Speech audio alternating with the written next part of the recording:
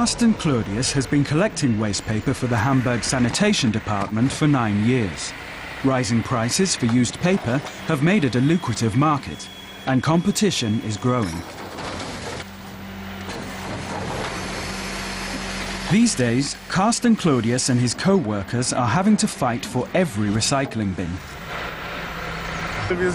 We're on the front line here, and we want to win the battle. But competitors have already begun distributing their own paper bins to homes in Hamburg. Morgen. Möchten Sie eine blaue Tonne haben? Ja? Not every resident has a bin for waste paper, and now rivals like Remondis want to distribute as many containers as possible. But some people are annoyed by the prospect. We hardly have room. We have a grey bin, the green bin, and now a blue one.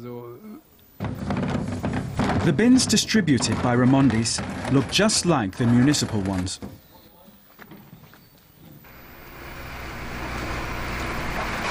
Now that every bin of waste paper is sought after in Hamburg, employees from the municipal sanitation department are worried about losing their jobs to the competition. I hope the courts or someone else can put a stop to this. Otherwise, it's going to hit us hard. But Remondis is continuing to expand. Here, thousands of bins are waiting to find a new home. 3 rein noch, 3 kommen noch, und dann 2.500 bis 3.000 Behälter. So far, we have about 3,000 bins in use, and we have more on the way. How many do you plan in total? We can distribute about 40 to 50,000 in Hamburg. Collecting used paper is an industry worth billions. For paper mills, waste paper is their most important raw material, and one that keeps getting more expensive.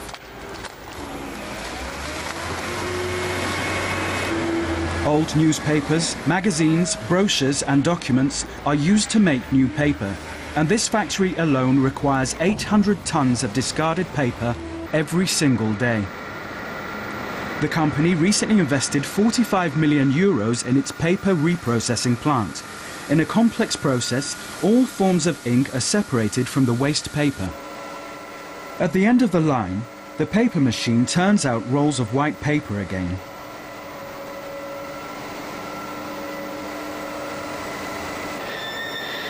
The higher cost of waste paper has put the factory in a tough position. It can't keep on passing on price increases to its customers. Now, the plant is having to search for ways to slash its production costs. We're trying to offset the increase through other measures, by reducing our fixed costs, and by focusing our investments in production technology and information systems.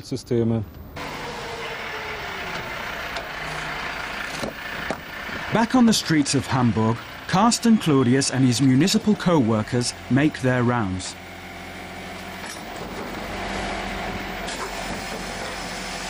Normally, the waste paper collector is easygoing and mild-mannered.